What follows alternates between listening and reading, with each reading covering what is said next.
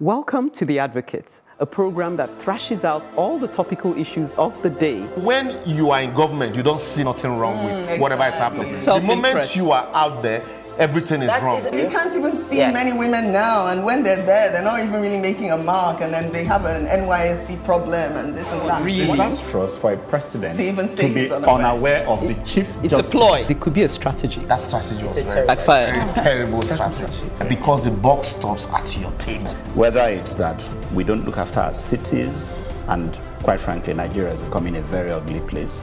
When you are the only one feeding the people with this news and there is nobody countering them, it becomes, you know, the news.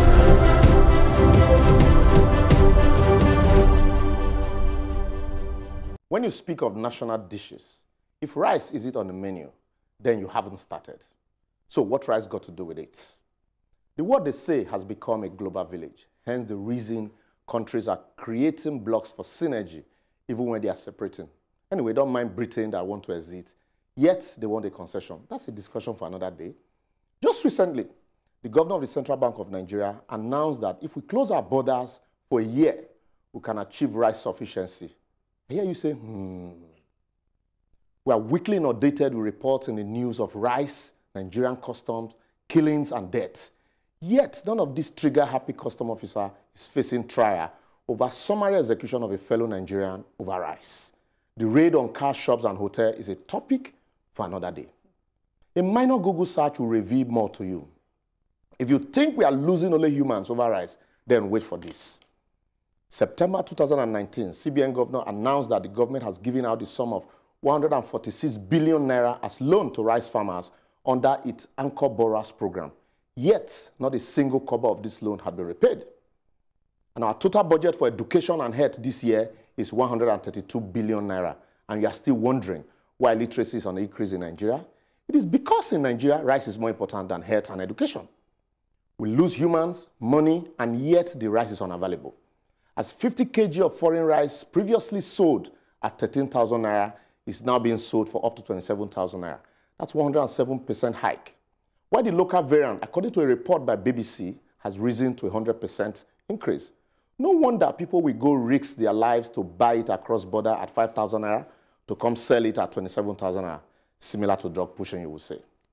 Of all the funds spent on rice since 1960, including Operation Feed the Nation, if you remember, we have little or nothing to show for it. Reasons are not far-fetched. Our soil is not the best for growing rice as Nigeria, according to the Index Mundi, a global data portal, is not among the top 70 countries in terms of rice yield per hectare. China has a yield of 6.5 metric tons per hectare of rice. Brazil has 6.1. Vietnam has 5.41. South Korea, 5.3.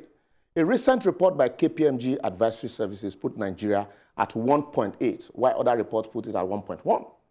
Then one wonders why the fixation on rice, when we could easily be the largest producer or exporter of so many other crops. According to an article by Tosin Adeoti, after India and China, Nigeria is the largest producer of sesame seeds in the world. Nigeria is the 6th largest producer of cashew nuts in the world. In fact, Ogbomosho cashew is said to be the best in the world. Nigeria is the largest producer of cassava in the world. Nigeria is the 4th largest producer of edible aroid in the world. Nigeria is just the largest producer of, not just the largest producer of yam in the world, 70% of all the yams in the world are grown in Nigeria. Nigeria is the 3rd largest producer of millet in the world.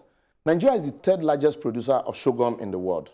We are the largest producer of shea butter in the world, and not to mention palm produce, cocoa, rubber, and granite. The list is endless. With our growing population and a government lack of interest in education, it's a practical impossibility to produce everything we eat. I would therefore advocate that we rather invest more in equipment, research and development in crops like the one listed above, where we have comparative advantage, and the gains therein can be used to cushion the shortfall in our rice production, rather than this unnecessary fixation on rice. Yeah. Okay. It's it's a delusional fixation, because we're not going to get there. Thank you for the 1-point-something hectare yield per hectare yield, because that's the truth. We're wasting our time on rice, and that's why every time I hear rice, I'm actually very angry. Okay. It's time for us to stop talking about rice. But we can buy rice anywhere we like. Even me, I'm going to buy the one I like wherever I see it. Rebel. And what we should be doing is pushing those other things. Absolutely. And even those other things, we have to check what the world wants. We might be third largest in sorghum. Sorghum might not be wanted much. If it is not wanted much, don't place too much emphasis on it. We're fond of doing this. We're fond of talking about Nigeria and say, oh, remember the groundnut pyramids? Yes, remember the cocoa in the West? We're just deceiving ourselves. If there's no more cocoa, let's move on. If they've killed all the trees, then let's move on. If palm produce is not doing well anymore, and to turn it around. But funny enough, it is. Yeah. No, but Most of those products but I are want doing to well. ask, but rice. if there is such a fixation, Yeah. because you make it sound like it's a conspiracy. It is a Why conspiracy. is it? And I want to link to what you said. There is a demand for rice. Apart from corn, rice is the largest millet produce that Correct. is demanded in the world. So Yes. yes, there is. And when you talk of, and I'm probably stealing his thunder on this one because we chatted about this. When you talk of research and development, Bolaho gave me to understand that the reason China are where they are is not that their soil was automatically, so fertile. They did something to it. They did some work on it. So the fact that we're at where we are, 1.6 whatever, doesn't mean we can't improve our But yield. that's the point he made, that if you invest in research, So yeah, then you get money you'll be able from the other produce. Yeah. Otherwise, I like it. Then you can lift rice. Otherwise, I Our like your problem point. actually, But I don't buy the in my conspiracy opinion, theory, rice. is that we have not been paying attention to research and development. Exactly. Agriculture has moved beyond my soil is this is how much. Otherwise, countries like Israel will not even touch agriculture at all. Exactly. They don't have water, they don't have land, but they're a great agricultural economy. That is because it's technology. It is today, Egypt probably has the highest yield in the world of rice, 8.2, higher than China, higher than Brazil. It is research. It is. Let me surprise you with cassava that we produce. Africa has the lowest yield in cassava across the world. Asia has a higher yield. Latin America and the Caribbean have a higher yield. They have a higher yield. So even in Nigeria, it's because everybody at their backyard have cassava. Yeah, what you're saying is that we're not even looking at the research of cassava in itself. So we're not quite there in the yield of cassava. Correct. Okay. Today, there are other systemic issues, which is cost. Our cost of producing a metric ton of cassava today in Nigeria is about 3 times Thailand. We're not efficient. We're not efficient. So there are systemic issues that is not affecting just only rice. But I'm proud of our yam production. Okay, I want to come in here though. Like for instance, we mentioned whether producer, third this, first this, whatever. Right? It's just the same problem we have with our oil, our crude. If you can't refine your product and package it in a way that you can export it. Yeah. For instance, we tried to export yam to the UK. They returned it, they rejected it, but they accepted Ghana yam. So we need to understand that it's not producing is not even really where the money is at. It is when refining it and making it ready for exporting. That's how you add value to it. So we're just wasting time being the third this, third that, third. If at the end of the day we cannot package it in such a way that people are going to want it. I want to quickly take a little from EKENE and then from Bolaho.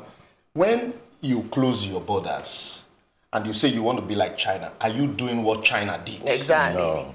Imagine they said you just China closed their borders for 40 years. Every day you hear people are killing or people are dying because they smuggled rice. You make it expensive, so people naturally will gravitate.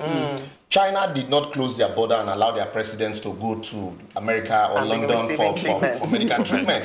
They didn't close their borders and still allow generators to come in. So they also reduced cost of production and then cost of importing through their seaports. Are we doing all of that? No, we're not doing all of that. And so we think, and then are we researching on our yield per hectare? No, we are not doing all of that. You give farmers money, some even married more wives. And so, when you are fixated on this rice, and then there are some other crops that you don't even research on. Naturally, like these are I heard about acha.